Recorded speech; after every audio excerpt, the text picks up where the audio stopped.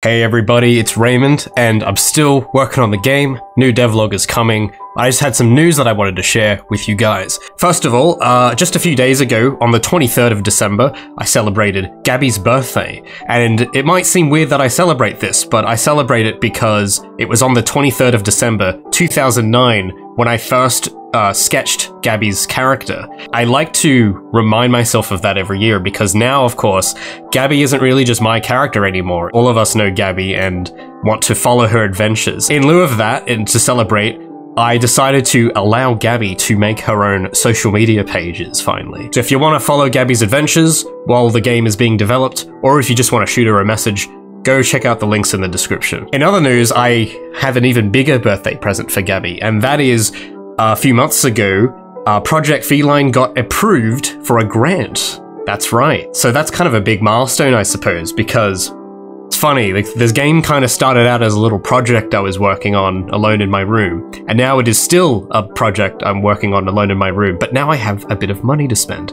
so that's pretty fantastic. About a year ago almost, I applied for the Epic MegaGrants program, and it wasn't until the last few months where I heard back and I was approved. Now, I didn't get a lot from it. It's definitely not enough to sustain a full studio, but it's more than zero, so I'm very grateful for it. And I wanted to share that with you guys because I don't think it could have been possible without you, because I needed to create something worthy for Epic to look at and decide to support. And I don't think I could have done that without the support from you guys and the interest that you've shown in my project. And I think it was thanks to the community I've built, and thanks to the interest, and thanks to the amount of people who tell me that they've been inspired by the work I'm doing. I think all of that contributed to Epic giving me the thumbs up, which is kind of crazy to think about. I never thought in my wildest dreams that Epic Games, the creators of Unreal Engine no less, would ever see my project, let alone decide to support it. So I just wanted to share that milestone and thank you guys for helping me reach that. So with that said, what's next for Project Feline?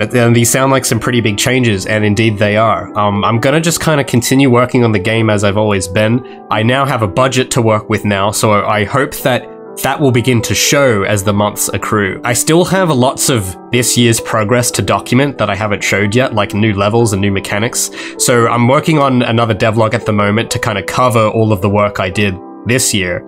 And then we'll kind of see where the game goes. But I think it's good that I took that time off YouTube to really think about this game, because now I feel a lot more confident and more decisive as to what I want it to turn into. I know it's been kind of a drought this year, but I have been very active on Twitch. So while I don't have a lot of edited content out at the moment, if you do want to see the nitty-gritty, real development process as it is, then go check out my Twitch. I try to stream there every week. And it's not as extravagant as my videos, of course, but it is a good look as to what the actual work looks like. You see all the procrastination, all of the mistakes, and everything. So if that's something you're interested in, go check my Twitch out. If you'd like to support me and the work I do, I have that new Patreon I launched in my last video. If you want to get some exclusive Project Feline merch, you can do so through the Patreon tiers. So yeah, that'll kind of be all for now. Thanks for following the development of Project Feline once again, and I will see you guys next time.